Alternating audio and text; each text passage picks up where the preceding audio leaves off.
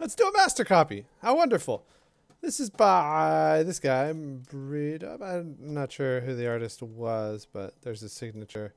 This was grabbed off of the Arnold Baechler Facebook page, so somebody in that school of thought, I think. Let's start by getting this set up so that we can do a master copy properly. I am going to go to Image, Canvas Size, and in this dialog I can hit this arrow so that it locks. And I can set my width to, you can do equations in the dialogues now in Photoshop. So I'll hit ×2. And hey, I got the exact same size on the left as I do on the right. I'm also going to make this be totally bereft of color because especially starting off, I don't want you messing with color. By switching to grayscale, it's a lot easier to solve a lot of the visual problems that we would have because we're not dealing with saturation or hue, and that just makes it a lot easier. I'm not going to flatten it, but I do want to discard my color info. And let's get started with a little bit of brush stuff. Well, let's start where I start Karnak. So I'm going to switch to the brush tool, and just to show you a couple of hotkeys that I think are really critical to know this stuff. First off, I use the brackets to increase and decrease my brush size. And the main attributes that we mess with are up here, opacity and flow. And you can change your opacity on your brush from 0 to 100. I usually prefer to leave my opacity at 100%. And you can change your flow with Shift plus 1 through 0 on the number pad. So Shift 1 equals 10%, Shift 0 equals 100% flow. So a lot of times if I'm trying to reset my brush, I'll go 0, Shift 0. Right now, I'm going to set my flow to around 50%. And I want to choose a specific brush. I'm going to right click and choose hard round, pressure, opacity, and flow. And I can hit F5 to bring up my brush menu. And I like to add one extra thing, which is shape dynamics. And fade it with pen pressure. And I want the minimum diameter to be like 20%. If I have my pen active, it'll update the thumbnail. So you can see that it never goes so tiny that it disappears. To show you an example of why that sucks, is a lot of times you get these like wispy little diarrhea strokes if you have it go 100%. So I prefer to have it maximized like there. I want my color set to black, so I'll hit D for black and white, or the default colors, and I can hit X to switch between them. Now I'm going to create a line layer, and I guess I can do this the official right way, which is I'll create a layer. I'll call this line. And on this top layer above this, I will hit lock so that I can't mess with it. And this is where I'm going to paint stuff. And again, I like to make sure that it's all one color so that I can erase and draw on it really easily. So there's a couple ways you can do this. I can say one way is color overlay with black, and now no matter what I paint on this layer, sometimes I can paint with white, I can paint with black, and it'll always be that color. Control A to select all, delete to clear it, and Control D to remove it. And on this background, I'm going to go back to pure white.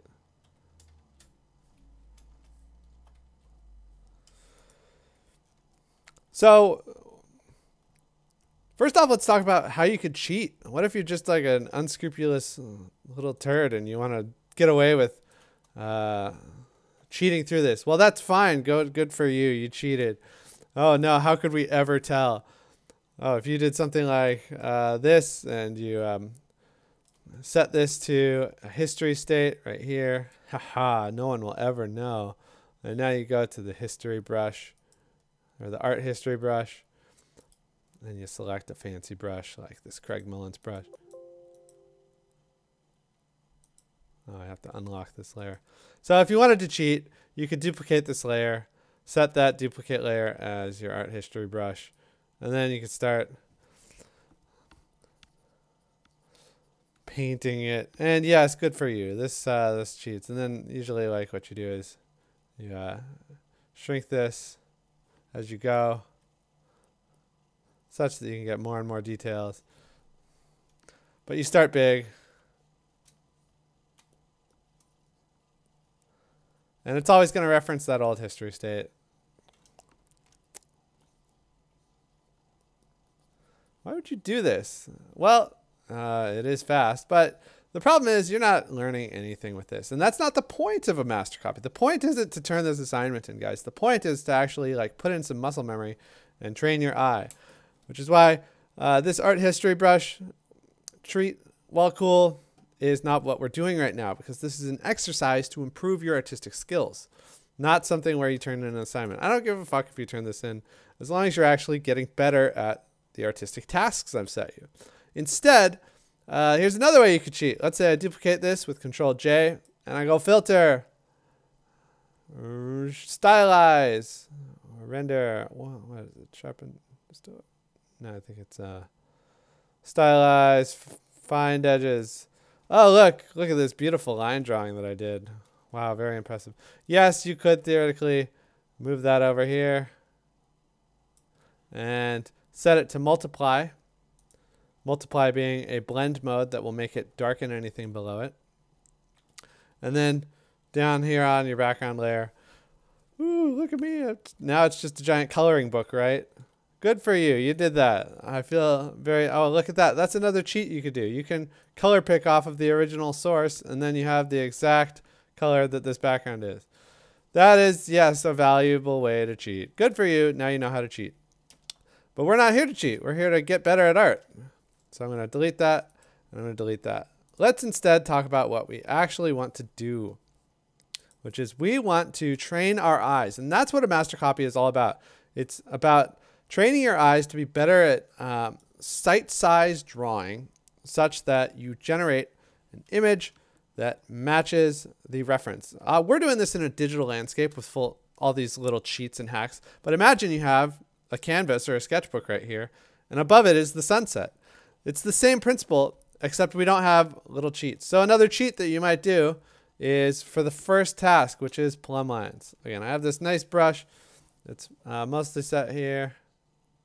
And I'm going to start with plumb lines, which is the idea that wherever I pick a point, such as the top of this gazebo or archway, and I try and just make it the same exact point on one axis. So maybe I can't figure out every single thing in this picture, but I can figure out one axis. For instance, here I can actually just literally copy it. Ooh, I'm cheating. Don't cheat, guys. I'm very proud of you that you know how to cheat, but nobody cares. So plumb lines are something where we could cheat in a lot of ways. I could just come down and bring a lot of rulers that magically line up with all of these major landmarks and get my drawing off to a good start.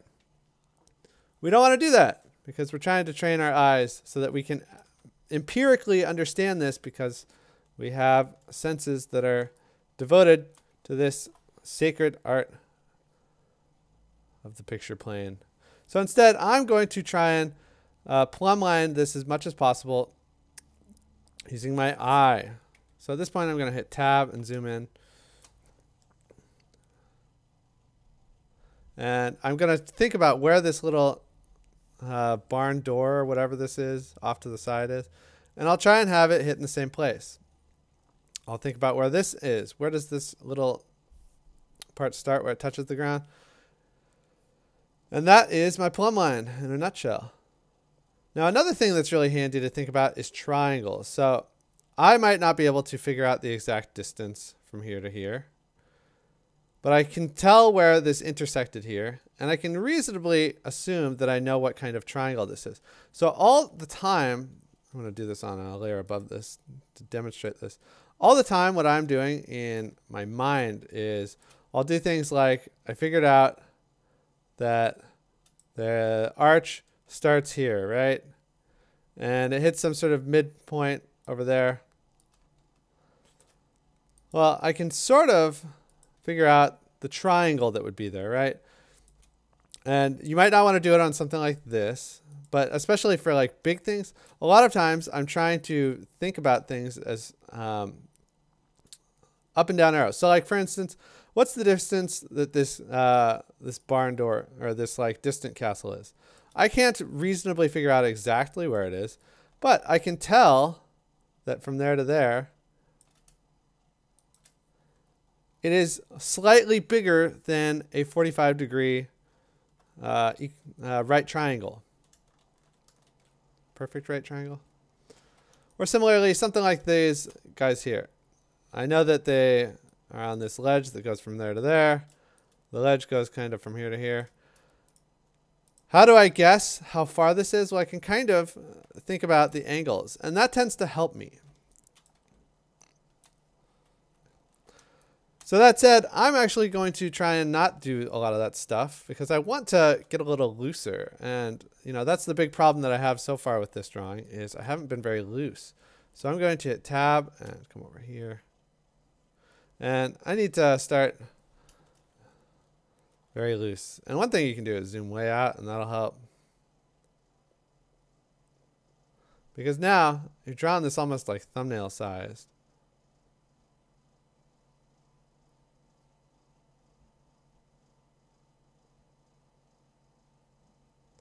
And a lot of this stuff suddenly becomes easier to see. Like when you're zoomed in, you're going to pay way too much attention to these guys. But when you're zoomed out, you can see them as sort of this like blobby shape with bricks over here and stuff like that. That's another thing that's really important here is just thinking through shapes. So like going back to this layer, if I were to draw this from here on this layer, I'm going to set this to D.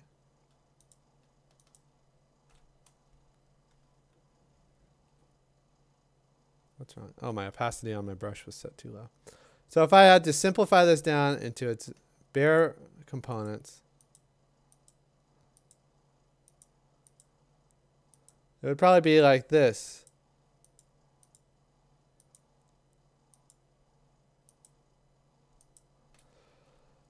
Now let's turn this off for a second. Try and tell ourselves a little story about this. Maybe this is some sort of man with a beard, and he's smoking an enormous pipe. And if you tell yourselves little stories about these things, suddenly you're able to find them out a little more. Or maybe this is something where, let's go back in time. What else could it be? It could be something where it's like, here's a chicken drumstick. Here's my KFC chicken.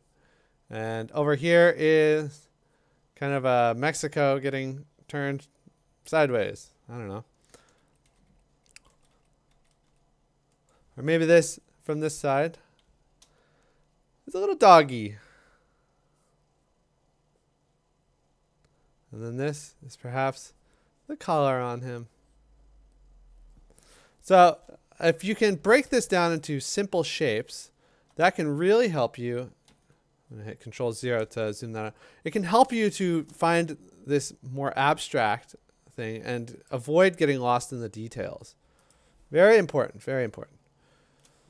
So like when I zoom out, you can sort of see that. I want to go back to 50, maybe 30% opacity, 30% flow.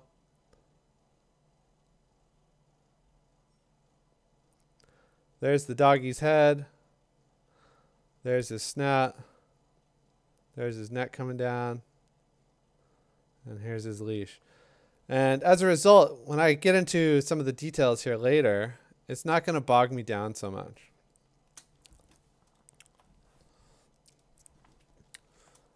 You can also use midpoints a lot. So I can't figure out every single X and Y axis that comes along here, but I can reasonably figure out an exact midpoint for this. It's probably right around there. And the more you practice eyeballing midpoints, the better. So it's probably right there. And you'll be able to also do plumb lines for other elements in the scene. So for instance, I can now see that I think my dog is, I think this guy is on here. I use the move tool. And you'll note that I have auto select turned off. I hate auto select. So maybe I can now see that my doggy needs to have his little fried chicken leg a little closer to the midpoint over here.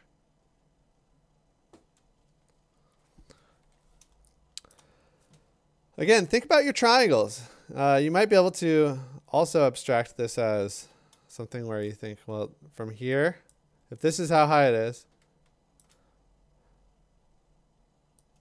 if I have that one plumb line from there to there, I can now think of a triangle and understand to some extent the angles that would be necessary for that. So when I look at this, I think this has to be a little further still, because I don't think this angle would be enough on there. So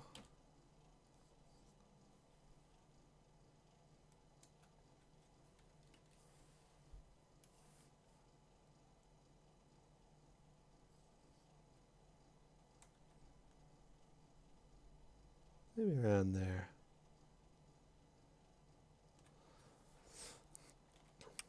Anyways, that's too wasteful. I should be flitting about a little more on this. I think of it as bumblebee mode, where you're like a little bee and you just float all over your drawing.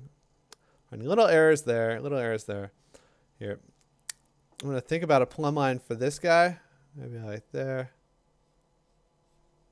And once you have a little bit of this in place, you can start having some plumb lines that are based on relativism. So for instance, the edge of this background building hits into these guys that are in the exact middle of this. So I think it's actually going to be like this. And you can see how my initial read on that was very off. Like I wanted to stick a castle there, but I wasn't thinking where. So if you are looking at other things that are around your target, it's going to help you to figure out whether you're too high up or too low. So for instance, these little columns go like there.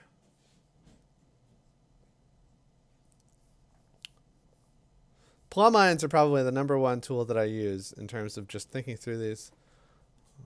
All the time I'm trying to look at this and be like, well, look, this statue back there intersects where this little gazebo hits on the top. So I maybe think about that.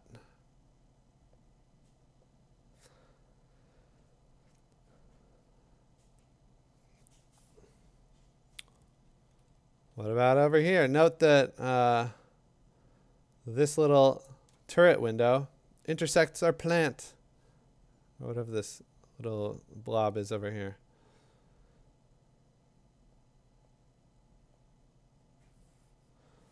What about an up and down one? Note that the top of that little arrow turret is... Oh, I'm cheating too much. Now I'm actually like touching it. But it's slightly further up than wherever this corner is.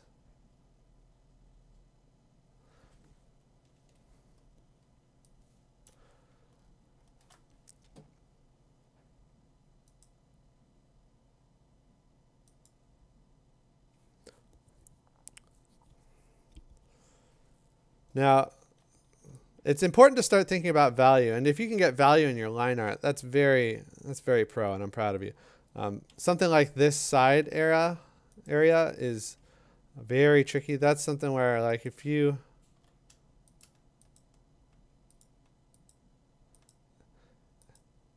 mapped out the values, this big white shape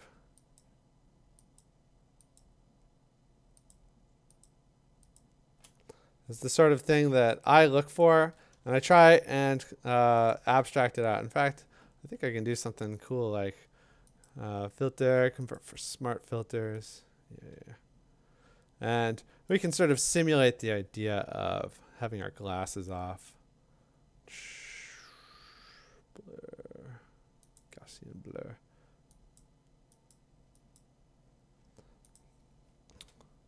So something like that. That's like the equivalent of taking your glasses off, and suddenly all this stuff is so visible, right? And now, like, the idea of what we're looking for makes so much more sense, right?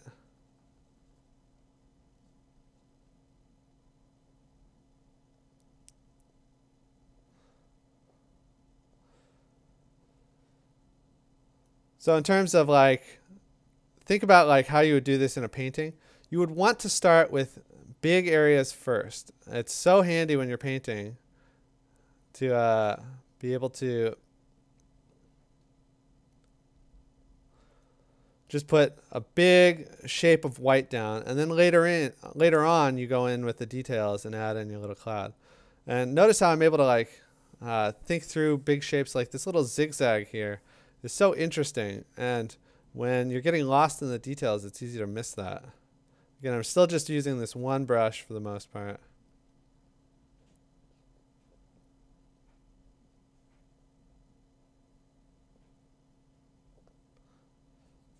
This sort of like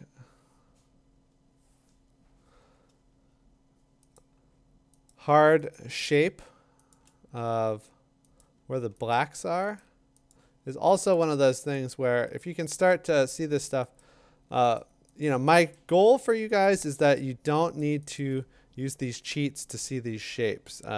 As often as possible, we should get to the point where you cheat with your eyes by taking your glasses off. No. As often as possible, I do it a lot. It just suddenly makes it so easy to see that this like rectangle is bigger or smaller. So at some point, we're going to call this line art good. And at some point, we can duplicate it and redraw on top of it when we start getting into details. But as often as possible, I think if it's good enough, get into your values. Now, values are, again, how we're going to fill this whole thing up. And I'm going to start by going to my, what's it called? Grayscale. I'll fill this whole background with gray. Alt backspace to fill this. And same thing, like we could cheat. I could come over here and just color pick off of this by holding Option and picking on that, or Alt. But you don't learn as much when you do that. So as often as possible, my hope is that you are trying to actually think through these things. So I'm going to select this nice dark color. And my brush is now bigger because I'm upping it. And you'll kind of see this, but we, in some ways, have a paint by numbers kit now. Work big to small. You can always go back later and go in with a smaller detail brush.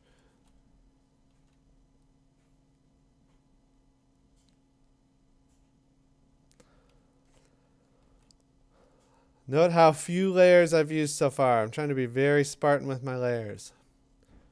Being Spartan with your layers is good for a couple of reasons. Number one, if you're working on like a netbook or a 2-in-1 laptop, you might not have like the computer capacity for tons and tons of big, horrifying layers. Just spilling over and making your composition worse and worse. Messier and messier.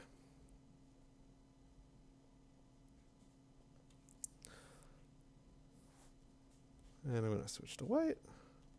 Now, again, my rule when I'm working on these things, if I'm trying to like actually improve my artistic skills, is I can't color pick off of my source, but I can color pick off of my own because these are my colors. And this sort of referential constant color picking, I just have my thumb on Alt and I'm touching over and over. Color pick, color pick, color pick. It's just a very pleasant, low energy way to work.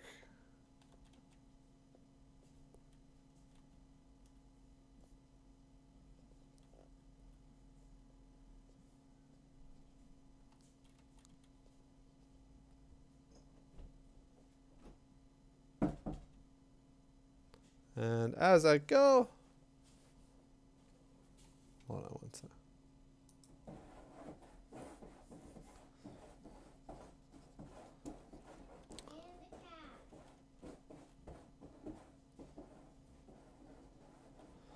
Big brush, big brush.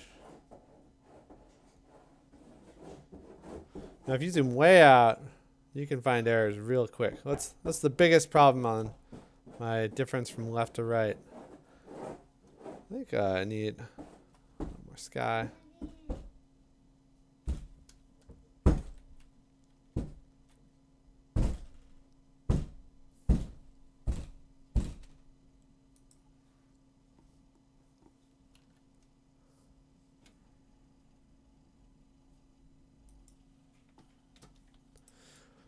Freaking kids. It's all right. I think my kids came in, knocked on the door, and then I paused, and I was like, what? What do you want? Go away. And then I unpaused, and no, I didn't. I didn't unpause. So I don't know what I missed. But I was talking about some stuff, such as using a white line. I'm just going to get back into the mode.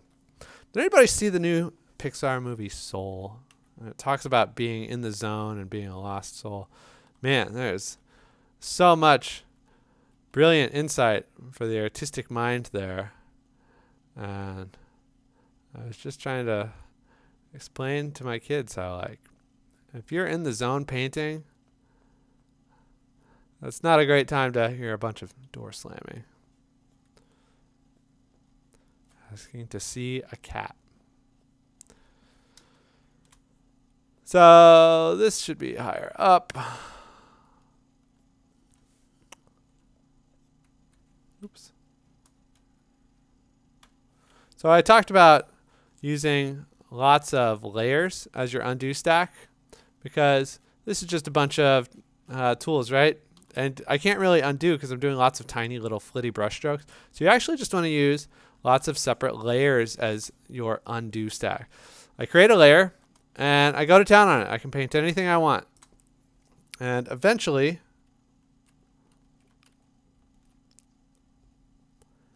it'll start to have enough data on it that I can turn it on and off.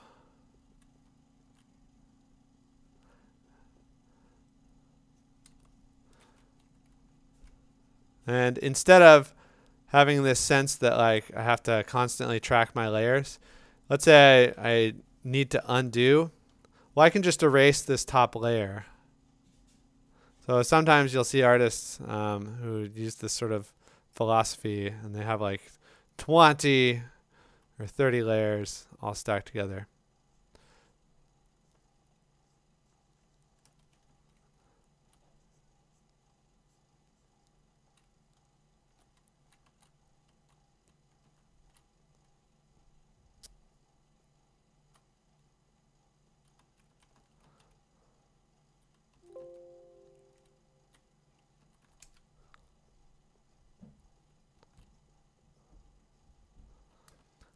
And I'm starting to just get real subtle. And it's fun when you're like, your line art is eventually like completely subsumed into this.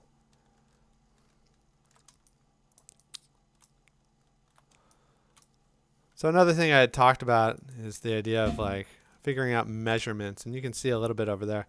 How about these like big arcing curves? That is something that is a nightmare to figure out. But I can, at the very least, if I'm on my secret layer, you can see how I could reasonably predict a rectangle that goes from like where this spike is. And now I can sort of figure out like, well, this is sort of like a 2/3 mark, as is this. And I can also figure out where this is inside of it. If you instead like try and like just draw the whole arc, you'll end up making a mess. So a lot of times I will draw with white. If this was actually part of the things that I recorded when my kids interrupted me, and so now I'm explaining it twice, I apologize. So this kind of goes like from there to there. And having this sense of like, you know, constant breakdowns of rectangles and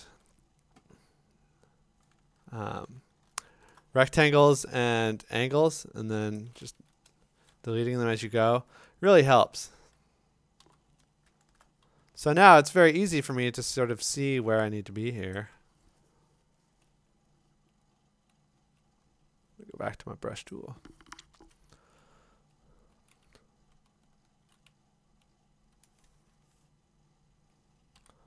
Brush. I really like this method of the proper way to get color is I color pick, I draw it, it's too light or too dark. So you know what? I color pick next to it. And somewhere in that back and forth starts to arise the official color. that I need.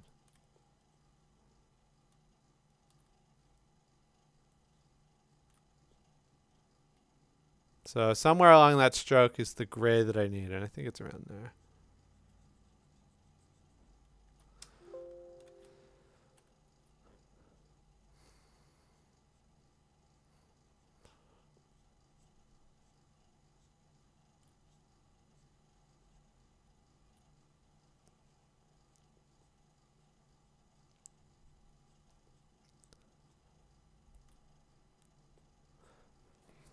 So I want to talk about edge quality real fast. I think that's one of the last things that I message about. I think edge quality is the last thing I focus on, but one of the first things I want to warn beginners about is the soft brushes, because a lot of times you right click and you see the soft round pressure size, and it'll steer you wrong. And let me show you why. If I am using a hard edged brush, I can let's say I need to transition from this hard edge and keep it hard here because maybe it's a border of an object or something, and transition slowly into this white area. Well, from there, I can just color pick the white. And now, slowly but surely, make that transition happen.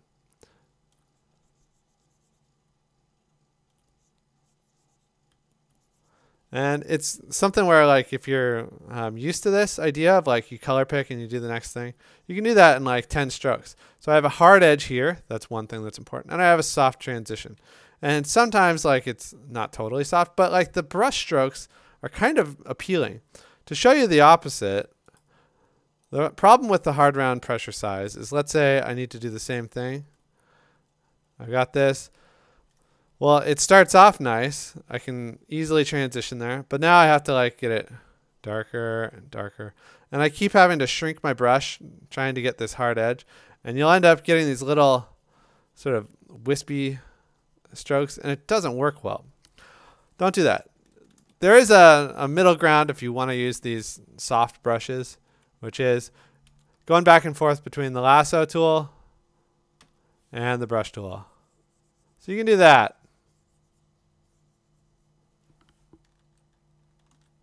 But I usually prefer, again, that hard round pressure size, opacity, flow.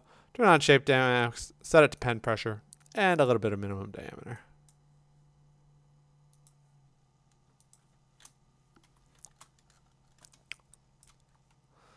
So at this point, I might even turn my line art off and start working entirely on this. And again, you can zoom out and start to really see where the problem areas are. So I think, first off, there's this weird blotch that I just put right there. And sometimes you can clean them up manually. So I think my tree is too dark. I think my castle,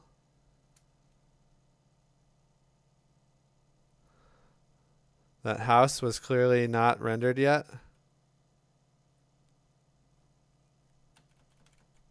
Set my flow to 10%.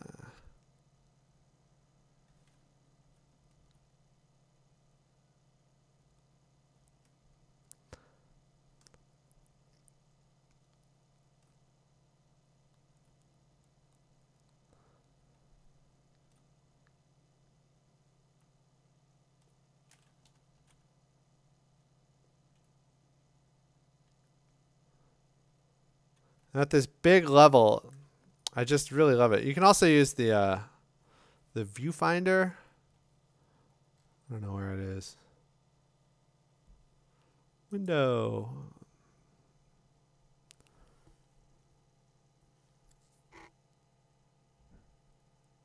The navigator, that's what they call it.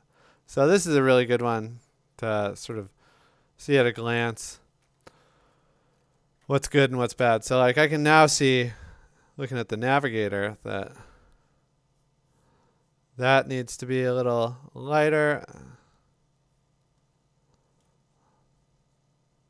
That needs to be a little darker. At some point I have to start being more official with my colors. But some of these things like are really subtle. It's just like very slightly one shade too dark. And you know, our default colors are black and white, and it can be something that you want to go to right away. And there are ways that you can sort of be more subtle with this. Like, you know, if you want an interesting experiment, try doing this as a stippling project and see if you can get to the point where you're accurately showing values at this zoomed out level.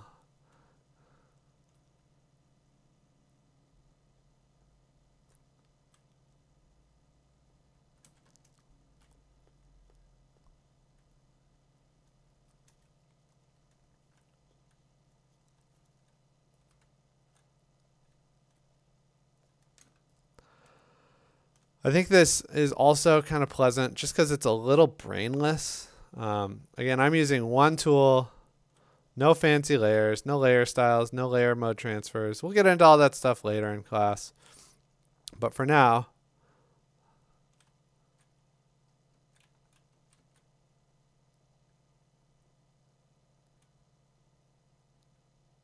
I am being really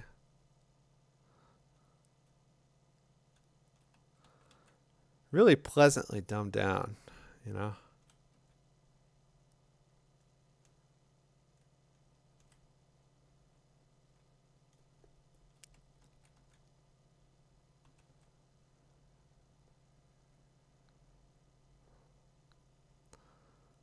Ooh, look at this huge mistake there. See, that's the sort of thing that it's okay to just suddenly realize. What I came across was that, like, oh, here, before I do that, look at how now I can see, like, this was way off. That, like, last column arch. So eventually, like, you start, you know, the other thing that's great about this paint over method is you don't have to be so scared. You can just be like, all right, I'll just redraw it.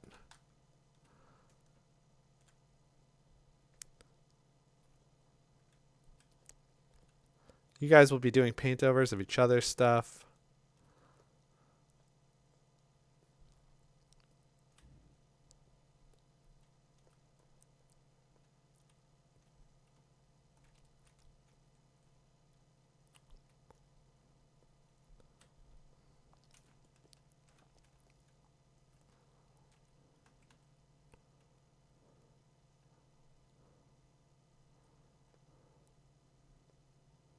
So especially during quarantine, like, there's 50 cool things that you can do in Photoshop. It can be really satisfying to not do them. Instead do the nice dumbed down version of it.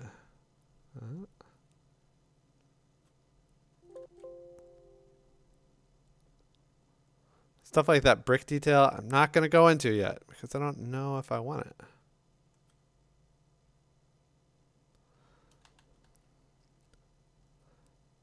But this idea of like big shapes and then a tinier brushstroke for something like this side cliff. Very handy. So this is empirical perspective, meaning I'm looking at it and I'm saying, well, I need mine to look like that one. And it's actually a very fun way to paint in a big, dense city, especially when you start getting into complex perspective and architects who are trying to ruin your ability to set up a perspective grid. A lot of times it can get to the point where you're not going to succeed at it.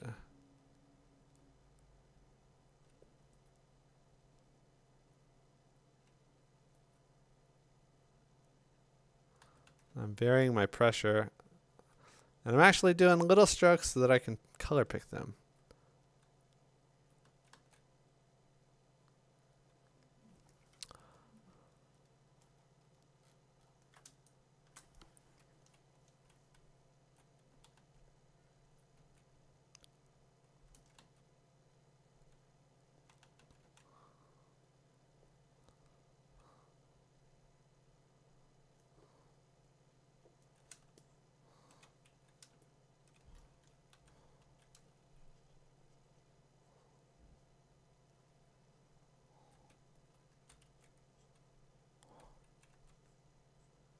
create a new layer. Why? Because we're starting to get a little more detailed.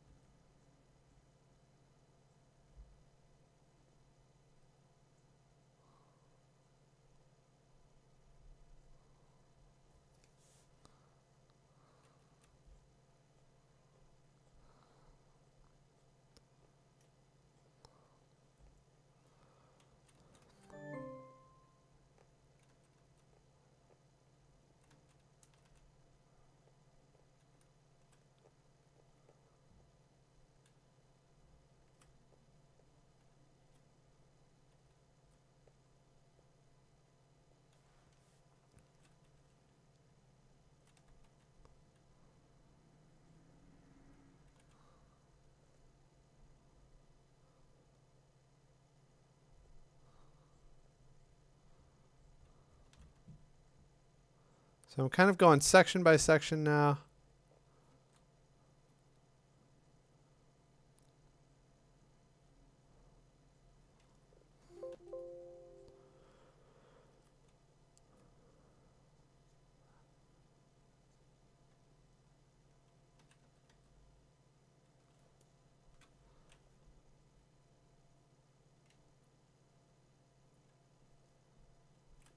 I probably need to zoom out and do another check on what's the biggest problem going on.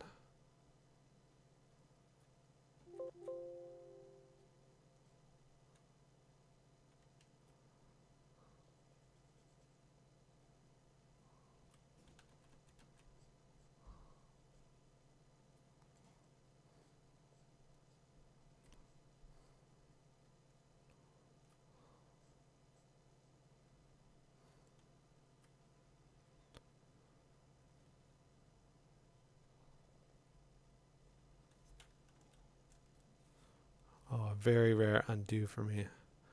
That's because I was looking at this line rather than that line. I'm looking at my outliner, and I think there's some areas that just need to be a little softer.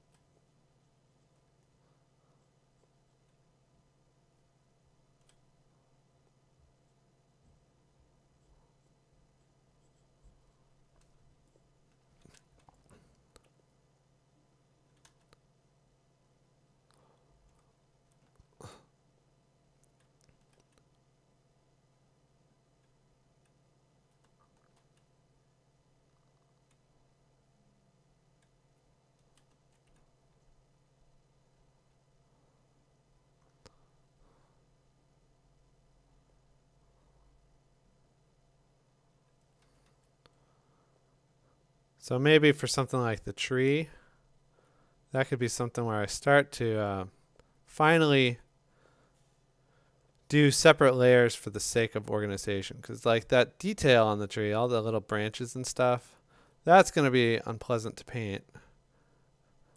But if I just save it as an alpha channel that I can go back and forth on, that'll help a lot.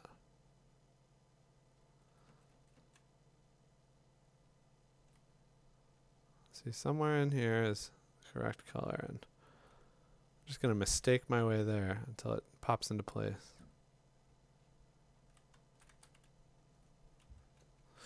At this point, I could also do something where I start being a little more detail oriented and create a secondary workspace. What is it? Window, arrange, new window for Untitled 1. If I hit F to cycle my view modes, you can see there's two of them. Then I can go arrange, untile them like that.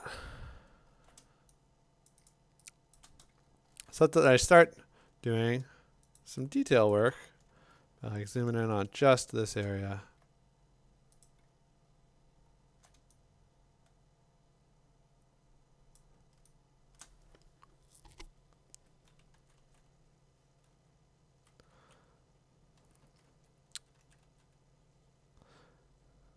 And it's almost like you're now like painting a different painting entirely, you know? A lot of the sky stuff.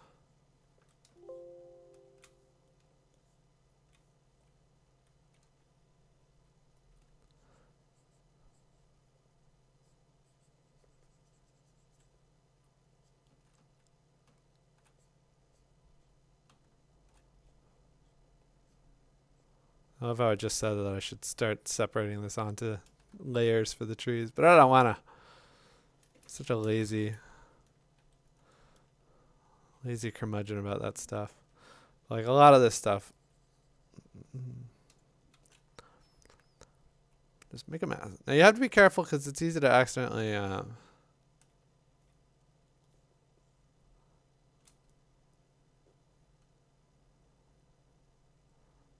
start to lose your way when you get into this detail level, where you're painting a little bit wrong.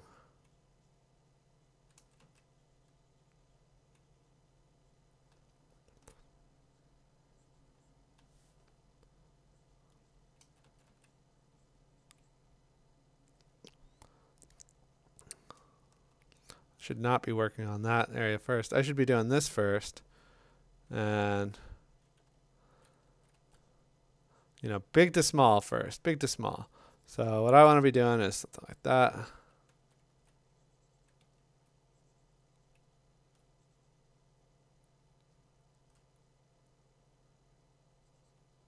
And then secondarily going in with my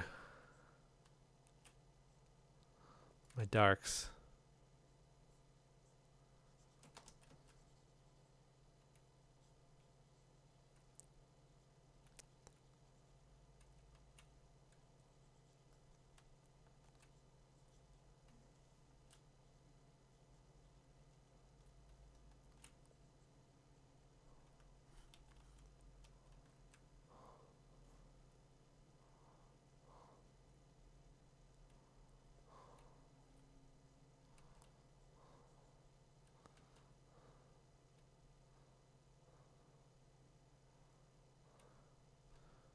Oh, too much detail. Why am I doing this? It's too late. Can't turn back.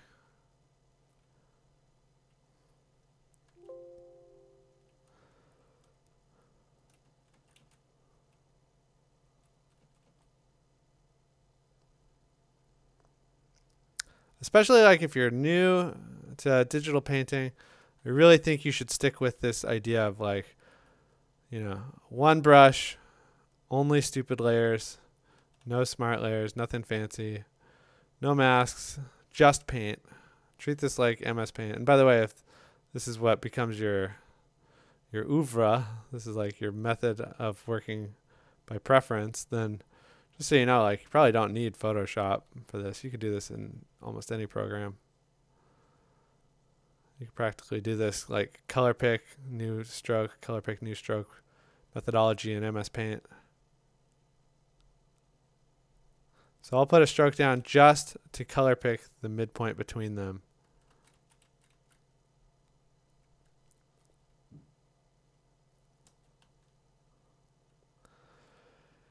And now you start to get to the point where you can like see the details and really start to get in Arnold Böcklin's head or whoever this artist was.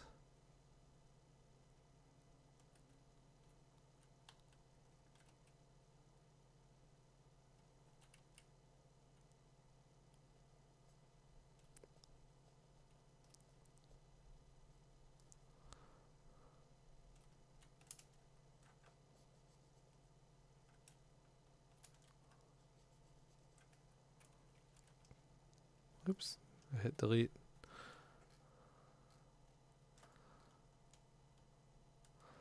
Again, keep jumping around like that.